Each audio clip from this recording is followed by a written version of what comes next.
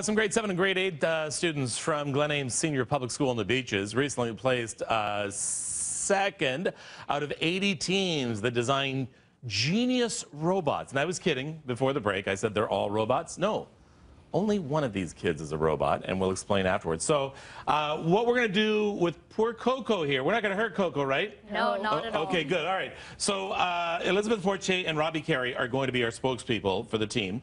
What's the idea of this contraption here, Elizabeth?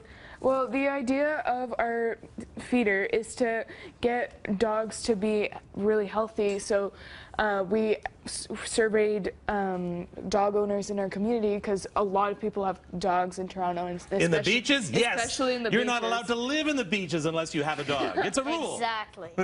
So since there were so many dogs, we decided, hey, we should do our project on a dog. And what most owners don't know is that they're either underfeeding or overfeeding their dog. Like a lot of owners do that. So our goal was to help the owner and get the dog to their correct amount. So, and that's why you called your group the Pawsitive Proportionists. Exactly. Yes. Okay. Do you guys get kind of a little nervous and intimidated when you went up against 80 teams? You came in. You came in second? Yeah. But when you got there, were you kind of like, oh my gosh? Yeah, definitely. When we saw all of the other robots that other teams have created, we got really intimidated because ours was very small and compact. And then we looked at another table and it was just so large that it was just shocking. And this is made out of Lego. Yeah. yeah. Well, okay, so let's do something here. What are we gonna do? We're actually gonna give you a demo of what this machine does. Okay. All right, here we go. Coco. Now, it depends on whether Coco is going to be cooperative, right? Exactly. Hello, Coco. Okay, so what do we do now? So now the door will automatically open. Okay, so when Coco's ready for food, yeah, the door opens. Hello, Coco. Come on. I don't blame you, Coco. Come on, Coco. So okay. Just in case, we've brought a stand-in robotic dog. Yep. Don't fall. All right. Good fall. Okay. Now what's it going to do? In a moment, it will dispense the food from this here. Okay.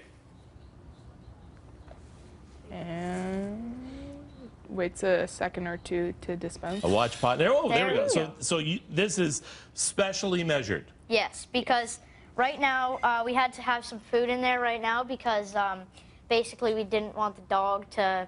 We wanted the dog to have a little food to go in there. So that's the proper amount of food. All right. Let's introduce the rest of your team. So who's who here? All right, what's your name? Brendan Galley. And? Dax Palapi. Aiden Birch. And? Sasha Bar. And poor Coco. Can you get Coco some food? Yeah. Reach in and get Coco some. Coco, I wouldn't go on television either. Coco, what's going on? There we go.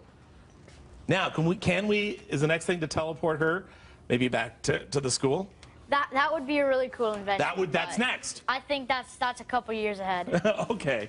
All right. Well, we are so proud of you. I think it's absolutely fantastic what you do. And is this going to be something maybe that you're going to pursue as far as a career goes? Maybe, Elizabeth? I mean, we obviously want to pursue this idea, but so what our goal is to get a patent so we could get this in the markets and actually help our community and dog owners across Toronto or even farther.